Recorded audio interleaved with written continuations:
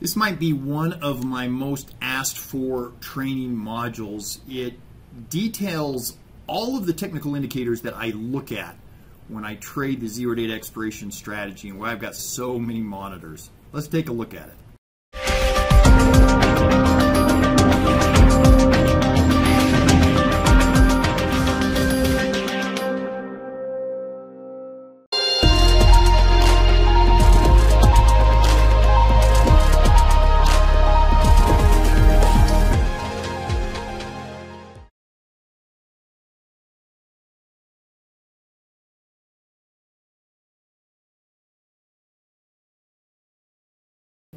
So there's 13 primary indicators that I try to keep on top of throughout the trading day as I'm trading the zero date expiration strategy.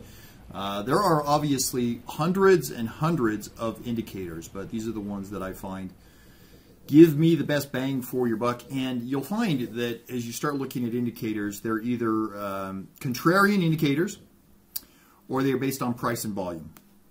And they may interpret that data a little bit differently, but that's what they're all using as a database. And so you don't really need 100 indicators. In fact, you may not need all 13 of these, but these are the ones that I do look at. And this is one of the questions that comes up quite often is, why do I have 97 monitors and 12 different computers? It's not really that much, but it seems like it at times.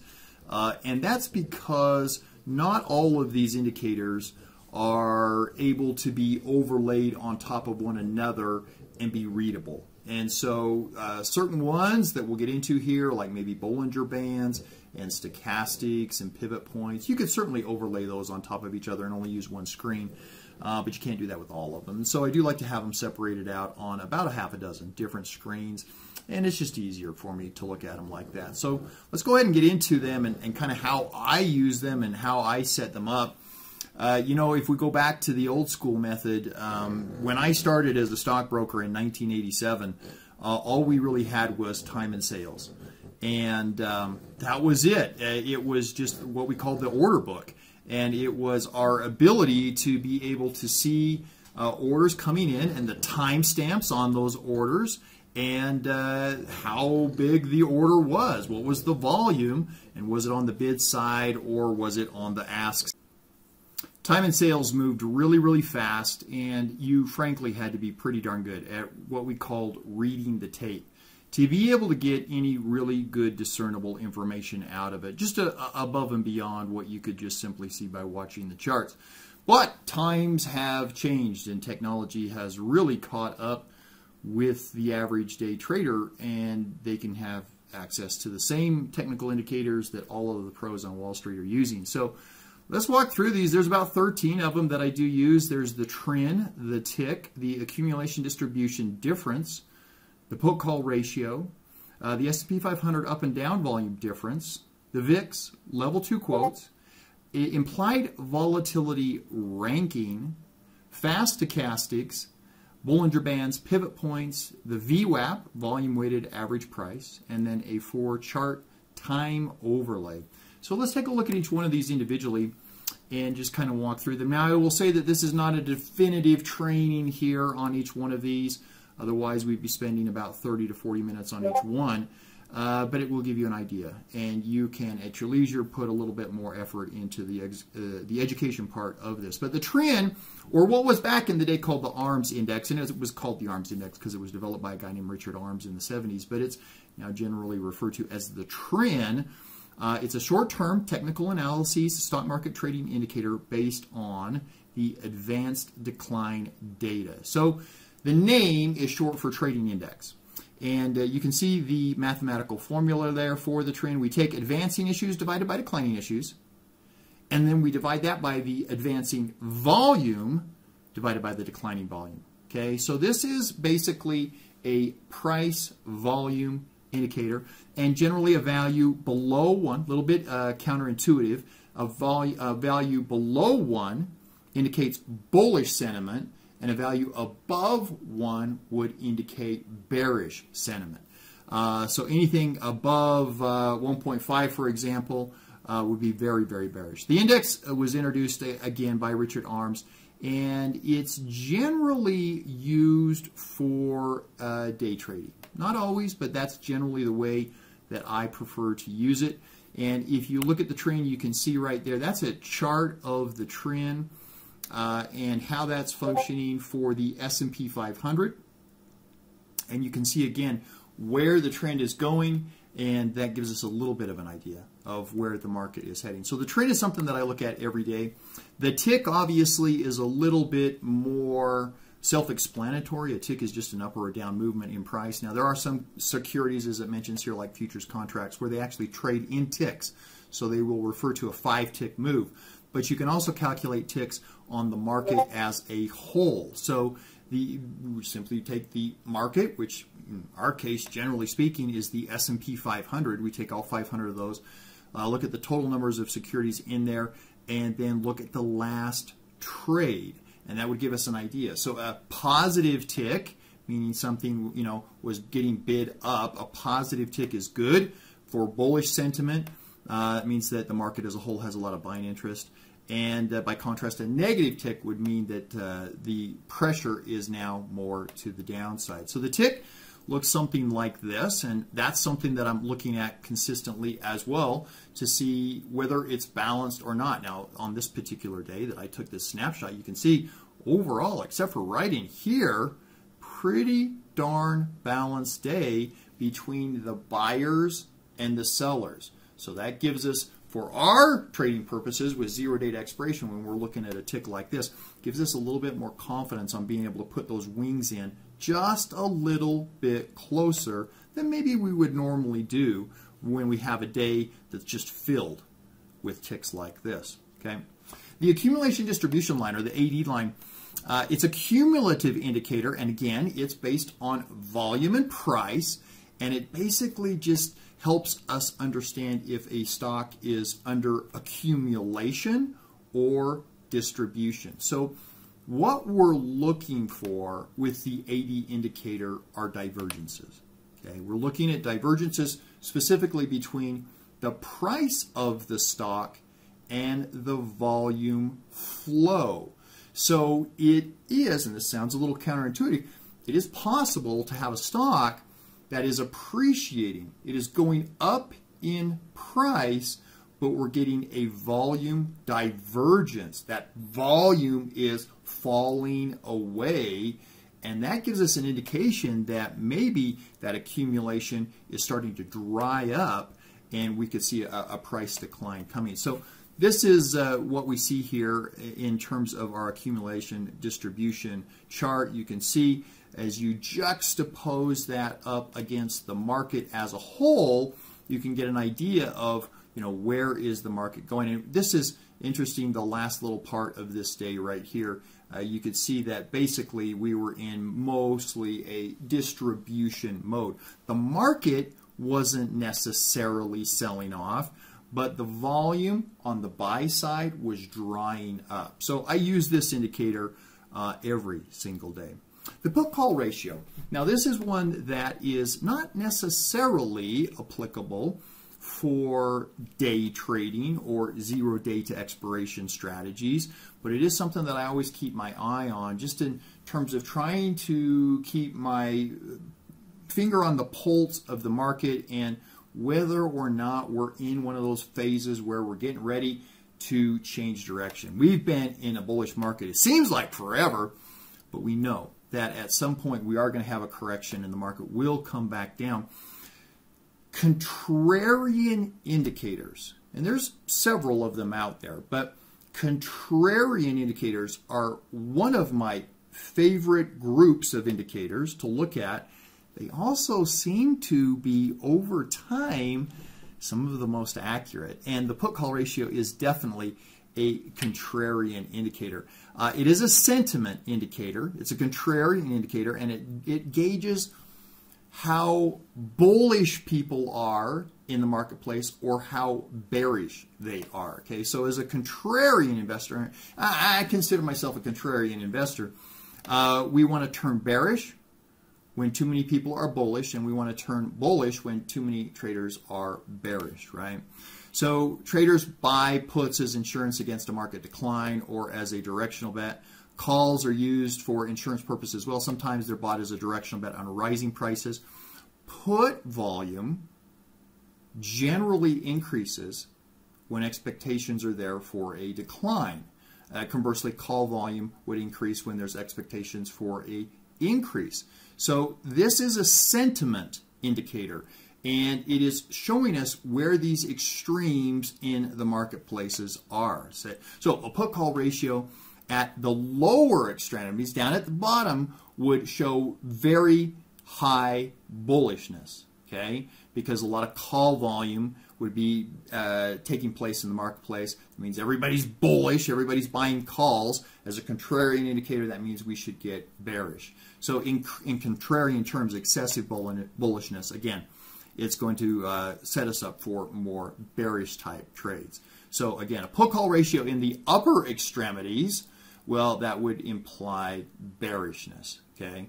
That means everybody's buying call options, and so we should look to the downside. So you can see kind of how this has worked over time. This is a chart from 1998 to 2002, a very volatile period in the marketplace, and a period where we saw extreme highs and extreme lows, not only in volatility, but in directional bias in the marketplace.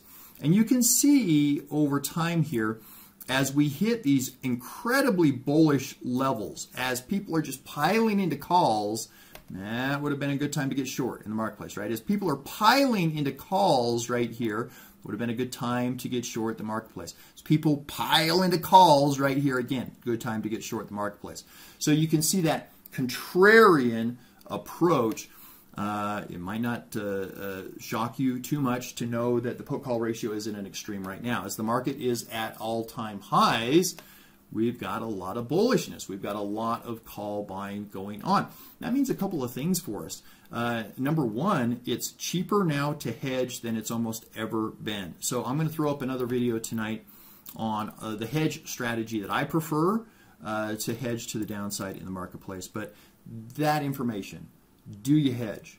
Is it expensive or is it cheap to do so? All of that comes from the put-call ratio. Okay. One of my favorite indicators is the vol SPD, or the volume spread difference. Okay, the volume spread index just simply shows the difference between the volume on stocks that are going up or advancing on the day and the volume of stocks that are declining or going down that day. Okay, so it's looking at whether stocks are going up or down, but it's primarily focused on the volume that is taking place there. Now, this is a tool that I use primarily for day trading, short-term intraday charting periods, okay? But it is helpful for us to see divergences. Again, we're not necessarily looking whether the stock is going up or down. We're looking at the volume behind that movement. And again, on the particular day that I took this snapshot here, you can see that the up volume, which is in green, and the down volume, which is in red, pretty darn balanced, pretty darn fair. You know, that's a fairly balanced chart right there on the day. And again, that gives us some data to work with in terms of when we are selecting strike prices for our 0 day to expiration. On a day like this, I would feel a lot more comfortable coming in closer on our strikes because of that balance that we're seeing there. Now, how do you use these things, and how can they be a tool to sort of give you a tell of maybe where the market is going? Okay, so a couple of things here. Number one of the rules that we try to follow, that's a hard and fast rule in our trading room, is we want to be out. We want to have exited our 0 day to expiration trades before the market closes, because we know that there is a lot of volatility that happens in the last hour, last half hour of trading. We don't want to be involved in that. This is a chart that I took a snapshot of this month, February 2021, and I believe this was the 8th. If I remember right, this day was the 8th, and we were trading in our trading room.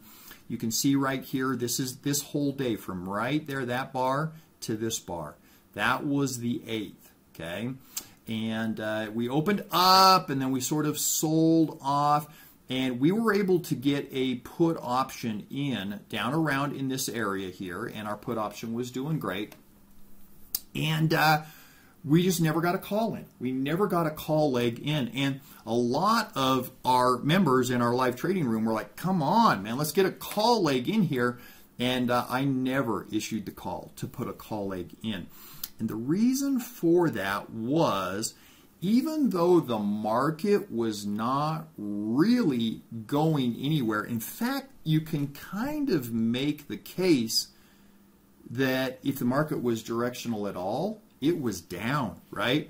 We opened up with this big pop from the futures here, and then we almost immediately started to sell off. And while we had some rebounds in here, you can see that the trend pretty much all day long was down. In fact, right up to the close, an hour before the close, we were still down on the day. It had been a bearish day all day long.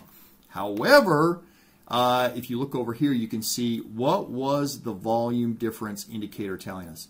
Guys, the market had been selling off all day long, but the up volume was much greater than the down volume. And that had been building all day long. Building into the close. And right there, that was about maybe an hour left in the day, it really started to ramp. That's not reflected over here yet in the marketplace, but it certainly would be eventually. And that's why I never issued the call. Had a couple members come after the day was over and say, man, I put a call leg in spite of you not doing it, and it blew right through my legs there. What did you see? What were you looking at? How did you know? Well, I didn't know. You never know. But I was watching this all day long, just ramp, okay? So, again, the volume spread difference. Vol SPD is the ticker that you use inside of Tastyworks. I track this very, very religiously as we are trading our zero-day expiration strategy. The VIX, or what is sometimes referred to as the volatility index or the fear index. The VIX simply tracks the expected volatility for the next 30 days as a percentage on an annualized basis. Okay? So, for example, if the VIX is at 20 right now, that is projecting out that over the next 30 days, the market will have volatility of 20% of its annualized basis, on the annualized basis. Okay, so basically, when we look at the VIX has a negative correlation to the S&P 500. When the volatility is high, the market's usually crashing low. When everything is hunky-dory and complacent in the market and the volatility is low, the market is high, right? So there's a negative correlation there with the S&P 500. But the other thing that the VIX really helps us with in this negative correlation here, and you can see these two different colors. One is a little bit more teal, that's the VIX right there. This is a little bit more blue, that's the S&P 500. You can see that if you do an overlay of the VIX and the S&P, they almost look like a mirror image, right? Just an inverse image of each other. And so the idea behind the VIX is when the VIX is low, it's time to go. When the VIX is high, it's time to buy, right? So when the VIX was high, when the market was crashing right here, and the VIX was way up here, the VIX was signaling that fear was at its all-time high, and that is the time to jump in. As Baron von Rothschild said, you want to buy when blood runs in the streets, right? So at the point of maximum pessimism, maximum fear, that's when we jump in. When the VIX is low, and guys, the VIX is low. The VIX is very, very low right now because, of course, the market is at all-time highs. When the VIX is low, it's time to go, okay? And this also affects us from a premium standpoint. IV, which we're going to get into here, implied volatility, is based off of fear in the marketplace. The more volatility we have, the more fear we have, the higher, more expensive option premiums are. And as primarily option sellers, we like really, really expensive options. And so it's a little bit inverse in terms of what a lot of people think. They say, oh, you know, if the market was always calm and never moved, I can see this zero-date expiration strategy would be successful for me over time. But the market's scary now, and it's all over the place, and there's a lot of volatility, and it's shooting up one day and crashing the next day. Guys, that's the very best day. That is the best situation we can hope for as zero-date expiration traders, because that gives us a spike in implied volatility, gives us a little bit of an edge, a little bit of an advantage. Okay, so to understand that and how that applies, we need to look at one of the most important indicators that we can use when we are looking for trading ideas. So we've said that there's a lot of things that come into play that determine the price of an option. But options are just like any other commodity in the world today. They're like bananas or cars. Sometimes they're fairly priced, but generally they're either overpriced or underpriced, right? The market is rarely efficient. And so as option sellers, we want to sell expensive options, right? We want to sell high-priced options. So to do that, we use IVR, the implied volatility ranking. Now, to understand IVR, we need to understand IV. And to understand IV, we need to understand standard deviations. Okay, so IV, implied volatility. It's one of the key metrics for trading options, and IV is just determined by taking the current price of an options contract on whatever we happen to be trading, and then it is based as or represented as a percentage.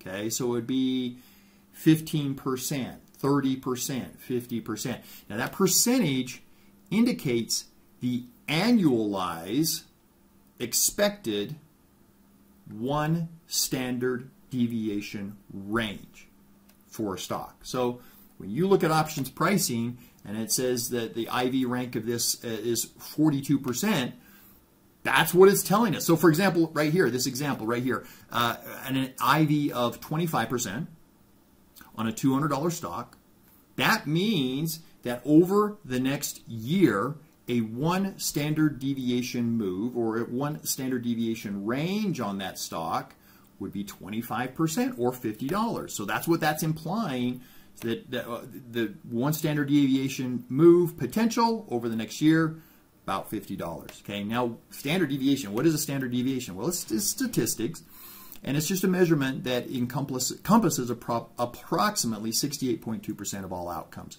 So you guys have all seen the bell curve, right? Standard deviation moves, and a one standard deviation move says that there is approximately a 68% probability of the stock settling inside of that range. So back to our example here.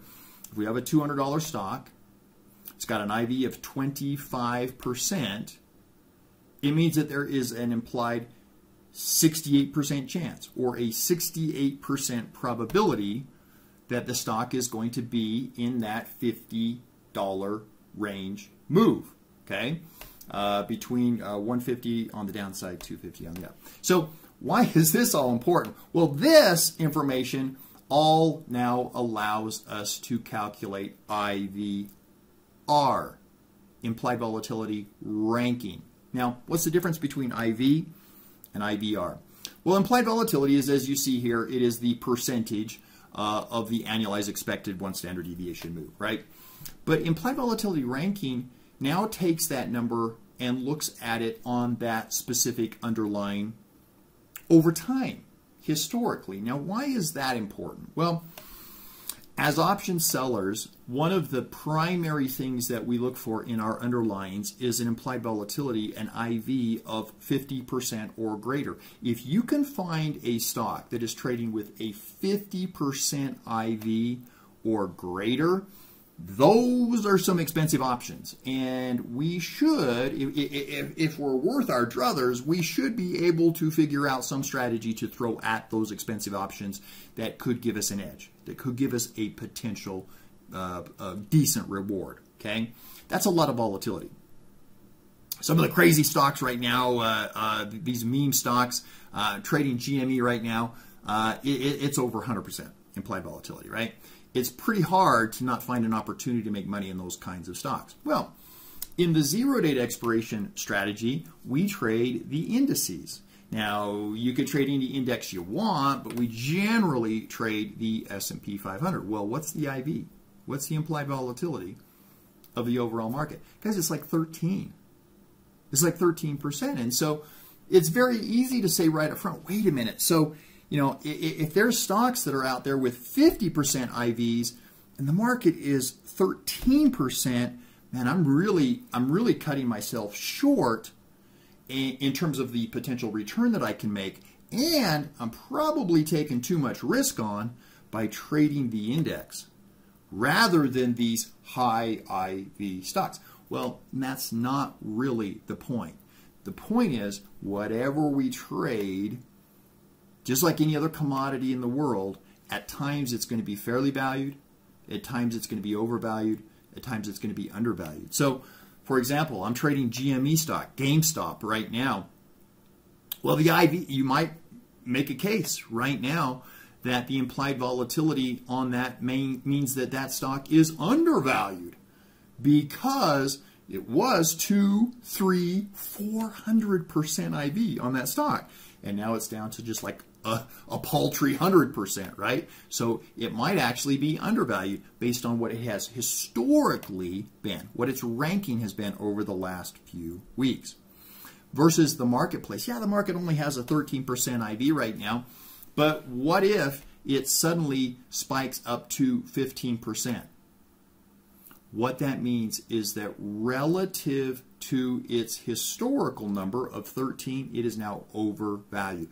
And that's an opportunity for us. So it's not always about IV. It's not always about how much IV is involved in the underlying that we are trading. It's about where it ranks historically relative to where it has been, right? And so that's what we look for in the marketplace. We don't really care that it hasn't, I mean, it's had IV as low as 9. It's had IV as high as 20. What we're looking for is that historical number where it currently ranks today, and is it overvalued or undervalued? And that helps us in building our trades. So IVR, very important, okay? And that's what we're talking about here. It just helps us understand where that IV rank sort of ranks in terms of volatility over a historical period of time. Okay, so you can look at the IV here. We look at this as just on a daily chart. You can see the IV here in the marketplace. This is the market open right here. This is the market close right here. And you can see that IV has slowly diminished as the day went on. Now, this is what we want. As zero date expiration traders, this is what we want. We want high IV in the morning so that we can sell very expensive options.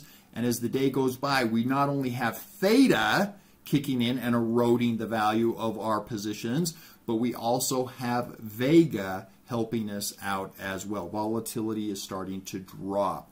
Unfortunately, we've had not several days, but several weeks where the inverse takes place and IV is actually ramping throughout the day. And you look at the chart and you look at the pricing and you're like, my options are well positioned on my strike prices. I'm still not making any money yet. And sometimes you don't make any money on those positions until 20, 30 minutes before the close on the day. And you're like, what's happening? I'm well positioned. It's a high probability trade. Nothing's getting, none of my legs are getting threatened. Yeah, IV was ramping throughout the day. So watching that IV throughout the day gives you some insight into what's happening with your positions, okay? And again, the whole idea, guys, the whole premise behind being a credit trader rather than a debit trader, the whole idea behind selling options versus buying options is that we are selling something that is overpriced. And we're going to arbitrage the difference, okay? And historically, that has worked. Historically, what we see is that the implied volatility of an underlying is almost always higher than the historical volatility. And that kind of makes sense because the future is unknown, where the past, of course, is known. Certainty takes away volatility, uncertainty adds volatility, right? So we want to sell these high-priced options, take advantage of this disparate number right here. The next one that I use, and again, I don't use this as much as I used to because of new innovations with software that we have, but level 2 quotes are still valuable. It's sometimes what we used to refer to as the order book, and the order book just simply tells us a couple of things. You can see here, who is the market maker? Who is it that's trading this position? What's the price that the trade is being done at, and then how many shares. You take how many shares it says that they're trading, the size right there, and you times it by 100. And that will give you the order size. So you know who's trading, you know if it's on the bid, you know if it's on the ask, you know what the size is. You got your time and sales number flowing in here, and you can see all the trades coming in. It's a good way to get a feel for what the big institutional buyers are doing in the marketplace. Are they loading up on sells? Are they loading up on buys, right? Are they hitting the bid? Are they hitting the ask on all of these orders? Now, one of the reasons that I have said that I've gotten away a little bit from using level 2 quotes is because of ECNs, or electronic communication networks. So ECNs are computerized placement systems. And anybody can trade on an ECN, guys. So institutions today, if they want to establish some trading positions, they can do it without letting people know. They can hide those trades through the use of an ECN. So while level 2 quotes is still valuable, it still helps us understand kind of, what the flavor of the market is and what people are doing, it's not quite as valuable as it once was, but I still use them. Okay, stochastics. I love stochastics.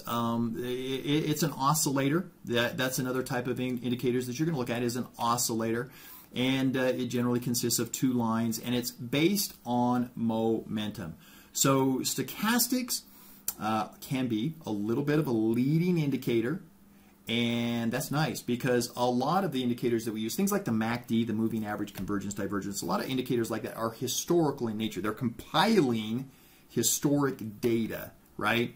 And so they're not going to give us an indication to buy or sell right when the price starts to move. It's going to lag a little bit, but stochastics can give us a little bit of a better reading on that. And it basically just shows us whether a stock or underlying has moved into overbought territory or oversold territory. Okay, now just because something has moved into overbought territory, it doesn't mean that it can't become more overbought, right? And just because something's moved into oversold territory doesn't mean it can't continue to be oversold even more. But it does give us a probability or an indication of an impending reversal starting to come our way. Okay, so I just laid this down right here. This is on GME. This is what I've been trading here lately, is a lot of GME.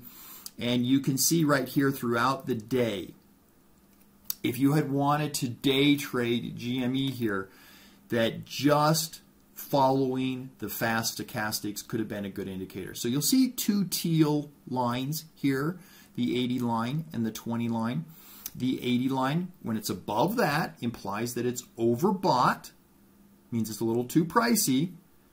Below the 20 line implies that it's oversold, means that it's been pushed down too much. Okay, so the idea is you would buy when it's below the 20 line, hooking and moving up. You would short or sell when it's above the 80 line, hooking and going down. Now I just drew these lines on a few of these here, but you can see pretty darn uncanny in terms of how accurate it is. There's a buy signal right there. That would have been a nice entry. There's a sell signal right there. There's a buy signal right there. There's a sell signal right there. There's a buy. There's a sell. There's a buy. There's a sell. There's a buy. And there's a sell. Pretty darn accurate, guys. So stochastics are something that I always like to track as well throughout the day. Overbought, oversold indicator. The Bollinger Bands. These were put together by John Bollinger, and they're pretty interesting. Bollinger Bands basically are what are called envelopes. So there are other types of indicators out there called envelopes. They call it an envelope because you can kind of see how it envelops the price of the stock. But there's a couple of components inside of it, and it's the middle line right here is the 20-period single moving average, and the upper band and the lower band. And the upper band and the lower band are defining a 2 standard deviation move in the stock. And the idea is just that stocks, whether they are in a massive uptrend or even a massive downtrend, tend to work a little bit like a rubber band. They don't just go out and break the rubber band. Usually, what will usually happen is that as sides get stretched and pushed, they will come back in line. And that's sort of the idea with stocks as well, that when a stock has a big move, and a 2 standard deviation move is a big move. When a stock has a big move, generally speaking, it's going to retrace a little bit before it continues on whatever path it's going to continue on. So the idea here is, again, when it hits the bottom band, you would want to be buying. When it hits the top band, you would want to be selling. Again, when it hits the bottom band, you want to be buying. When it hits the top band, you want to be selling. Okay? So Bollinger Bands are something that you can throw on top of any other indicators that you may be using on your chart, and I use them as confirmation indicators. I don't trade buy-sell signals solely off of Bollinger Bands. I use them as a confirmation tool. So generally speaking, and this is my rule of thumb, this is what a lot of traders, this is what I learned coming up through the ranks, you want to have at least 3 indicators, all lined up, all confirming whatever it is you believe. So if you're looking for a bearish trade, you need 3 indicators implying a downward move is imminent. Vice versa, if you're looking for a bullish trade, you want at least 3 indicators. That's why we use these disparate indicators. They all do things a little differently, and if you can get 3 of them all to work in conjunction, it really increases our probabilities of success. Pivot points are also one of my favorites. So a pivot point is a technical indicator, and it is determining the overall trend of the market over different time frames. So the math behind the pivot point, pretty easy. We take the average of the intraday high and low and the closing price from the previous day. So it's just an average of the high-low divided by the closing price, okay? And it helps us define or find support resistance areas. So if we look at an example here, you can see right here, these are all support levels based on that math, and these would be resistance levels, okay? And if you do some day trading and you look at these support resistance levels on almost any underlying, you'll find they're pretty darn accurate in terms of defining those support resistance areas. So I use pivot points quite a bit. The VWAP, that's the volume weighted average price. Now I use the VWAP. It seems like lately I'm hearing more and more and more about the VWAP and how important it is in this amazing new technical indicator that we can use to track. Guys, the VWAP has been around forever. It was, I don't want to say it was necessarily my primary tool, but it was one of my very critical tools that I used as a venture capitalist. When I was in venture capital, we were taking micro-cap companies public, and you had insiders. You had highly compensated individuals or insiders in the corporation that wanted to either buy into the company with more shares or wanted to, in a lot of cases, liquidate their position in the company, right? Cash out.